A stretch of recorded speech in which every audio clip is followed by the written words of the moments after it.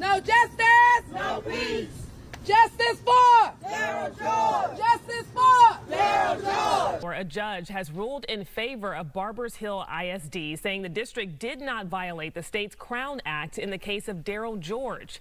It feels lonely, like very lonely. Like, you know, when you're the only one stuck in a room for a whole semester, a whole year at that, it's just like it makes you feel some type of way because you can't be a child like everybody else. Judge ruling George violated the code due to his hair length. His parents filed a federal lawsuit against the district after he was suspended for violating the district's dress code for wearing his hair in locks.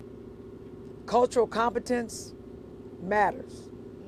No, before it gets long, it's got to be short. It's not a lock. You pay a lot of money to make it lock. I'll also tell you something else about black hair.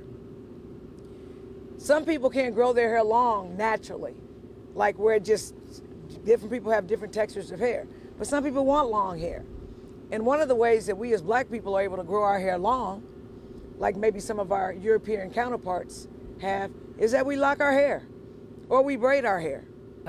George's parents say that goes against the law, but the district argued the law doesn't say anything about the length of hair. People are using a good law in a bad way, and that's what's happening. They did state that they would not lay down.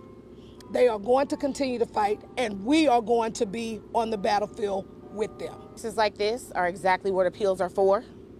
Oh. There are times when judges miss and judicial review is not spot on or even on.